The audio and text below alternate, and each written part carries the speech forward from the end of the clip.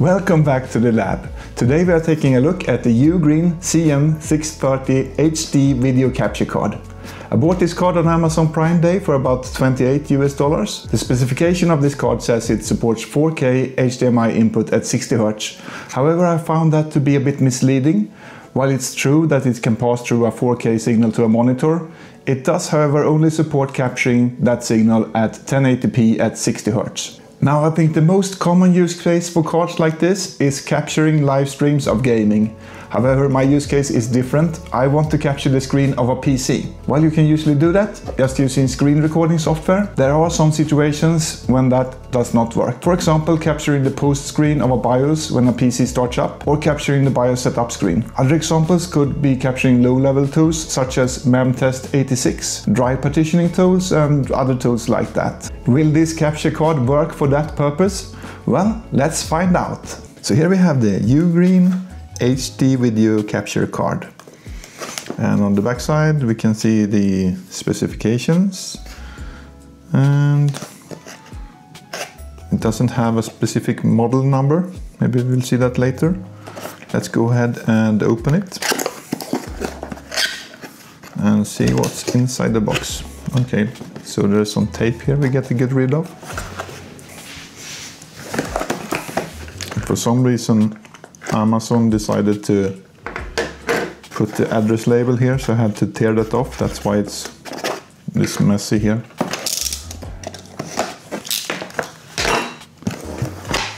Okay, so inside the box we get the capture card itself. We'll look at that later. And then we get cables, I think, in here.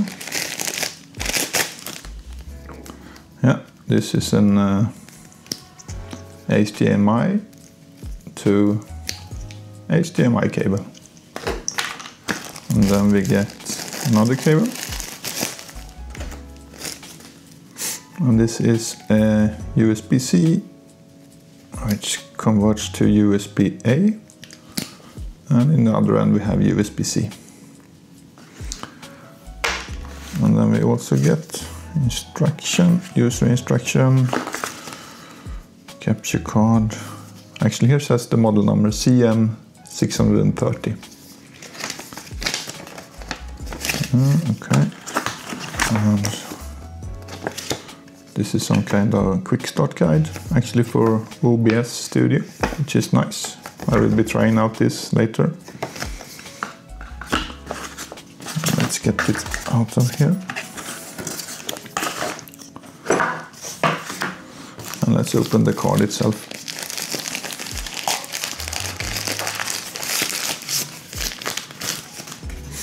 So here is the actual capture card. You get two slots here, one for microphone and one for headphone.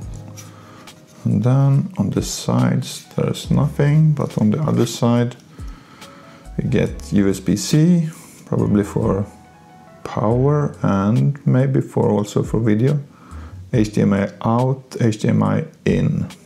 Okay, so this has loop through, so you can put HDMI in here, then out here, and then you get the capture using USB-C, I guess. Let's see.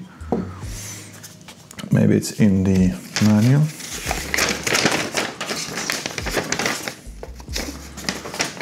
How to connect.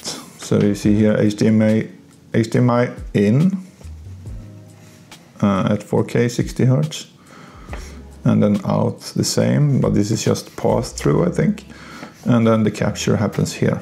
And there's some different scenarios here in the manual, how to connect. And then you have one for gaming console.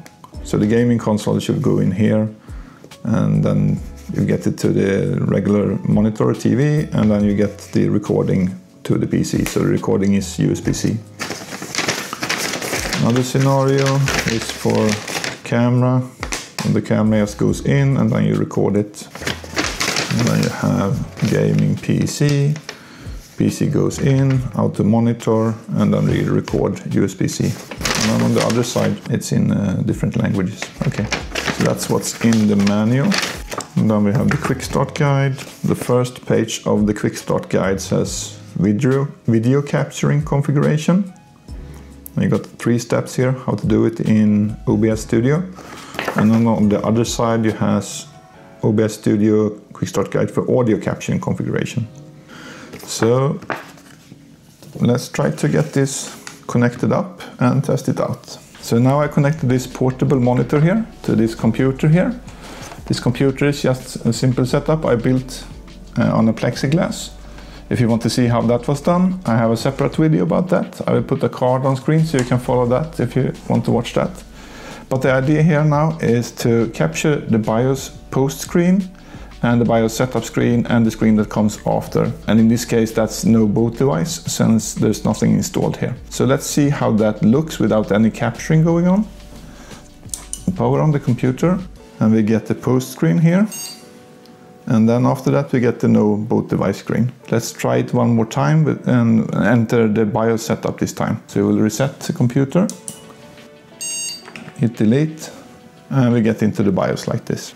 Now let's try and capture all this. So we power off and we add the capture card. So here is the capture card, and let's disconnect the portable monitor from the computer and connect it to HDMI out here on the capture card. And then let's take the cable that came with the capture card here and connect it from the computer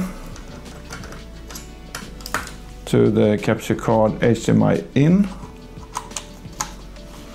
And then finally let's connect USB-C here. And this USB-C cable then goes to my desktop computer, and the desktop computer will be running OBS Studio. Okay, so here we have OBS Studio, and this capture card is a UVC card, which is USB video class, so it doesn't require any drivers in Windows, and so it should just work. So let's try and add a video capture device here. And yes, it's found the UGreen HDMI capture here. And currently we're getting this yellow no signal, and the video capture card is outputting this when there is no signal. So let's try and power on the computer and see what happens. And now the computer started and we're getting this video format not supported. So I did a bunch of testing off camera with this, and it seems like it's not so easy to capture the post screen actually, because there's a strange resolution going on or something like that, and it's supposed to be EDID communication between the capture card and the computer to negotiate the resolution, but this seems to not work all of the time. Sometimes it actually works. So what I can do is I can disconnect the computer and then we go back to no signal, and then I connect the computer again, and sometimes when I do this it will actually capture the picture. So not this time. Let's try it again. Oh. Let's try that one more time. So now it doesn't want to do it. But another way I found that I can do it is if I remove the capture device here. And then I remove the capture card from the USB-C connector and then reconnect it. And then re-add the capture device. And now it will actually display the text. So technically it's possible to display the text, but it seems that it doesn't want to sync up properly. It syncs up sometimes. One time I even got the post screen to sync up, but it's very rare that that happens actually. So if I disconnect the computer now again, and then no signal, and then reconnect it, see, now again we have video format not supported. So it seems it's rare to get it to sync up, but if it does sync up, it will capture the display.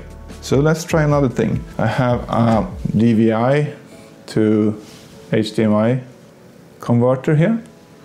So let's power off the computer and connect to this adapter, and then connect to DVI instead.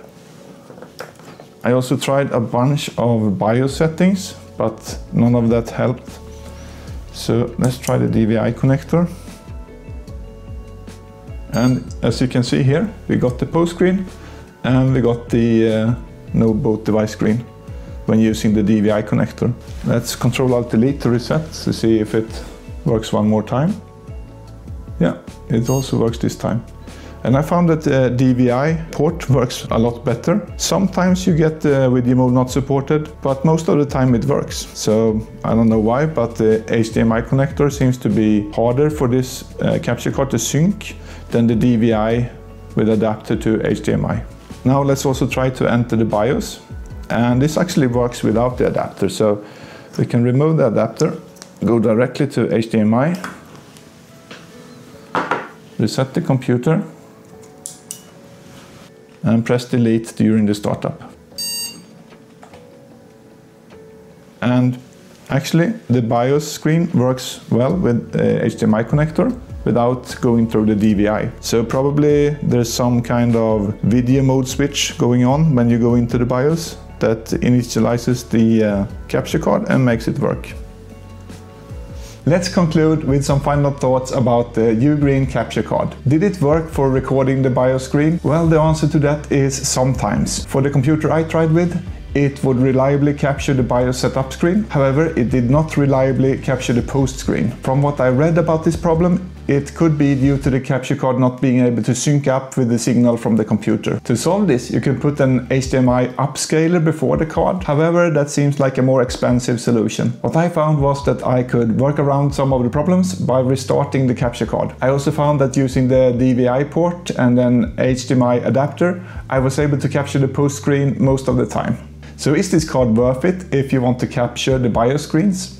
I would say, since other solutions seem more expensive, buying this or a similar cheap card could be worth a try. That's it for this video. If you found it interesting, please give it a like and consider subscribing, and I will see you in the next one.